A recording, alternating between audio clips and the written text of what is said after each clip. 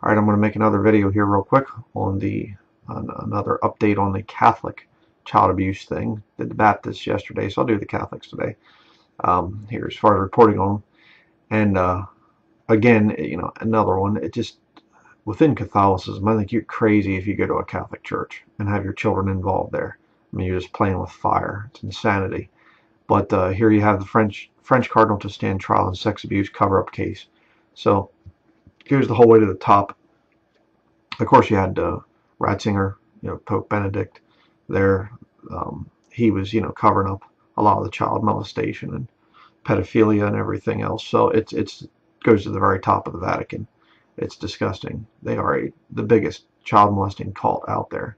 And the reason that you see Protestants doing the same thing is because they're Catholics, basically. But so here's an article on it. The Associated Press there, and things. If you want to read that, you can just, look it up. But this is a very interesting website. I've been wanting to share this thing for a while. Somebody sent this to me a while back, and I haven't had a chance to make a video on this yet. But if you want to see if there's Catholic priests and things in your area, bishops and whatnot, that are child molesters, you can actually do a map search here on this website, this bishopaccountability.org. Go down here, click on the map, and I'll just do the state of Maine here. Where are we at? There we go. Maine. Diocese of Portland. And here's what it comes up with. Let me zoom in a little bit here so we can read this better. The database of publicly accused priests does not state or imply that individuals facing allegations are guilty of a crime or liable for civil claims. The reports contained in the database are merely allegations. The U.S. legal system presumes that a person accused of or charged with a crime is innocent until proven guilty. Similarly, individuals who may be defendants in civil actions are presumed not to be liable for such claims unless a plaintiff proves otherwise. Admissions of guilt or liability are not typically a part of civil or private settlements. For more information, see our posting policy. So they're saying these guys have been accused, but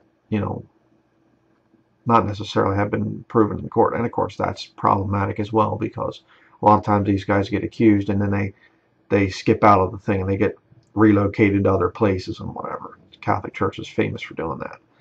But here you have a sister here, a woman,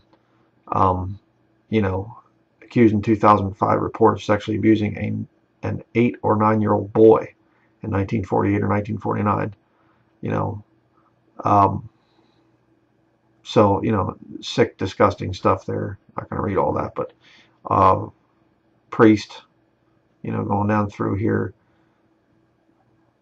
it's going way back. We're talking 1947, 1915, 1920.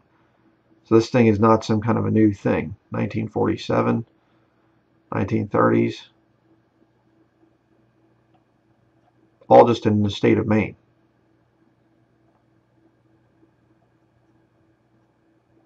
So, you get down through there, it's just insane. But I'm not going to read all of them, but you can check this out. But 49 individuals just in Portland, down in southern Maine, I mean, it's insane. And you can go to any state, Illinois has a whole bunch of different dioceses there, and archdioceses and whatever else. And you go into some of these places and whatever.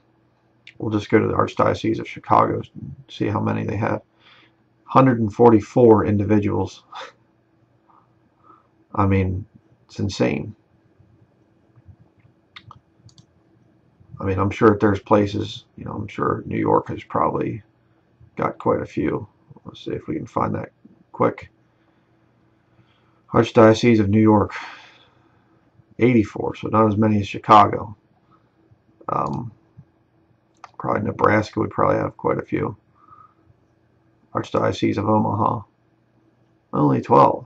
That's kind of interesting, because you had the whole Boys Town America thing out there, the Franklin scandal, credit union scandal.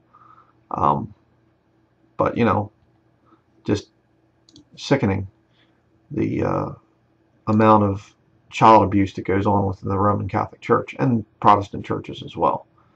That's why I tell people that the whole church building thing is just so unscriptural. and incredibly dangerous to be part of. So if you're part of that whole system, get out of it. Don't get your, I mean, keep your children as far away from church buildings as you can. Organized religion, just stay away from it. All right.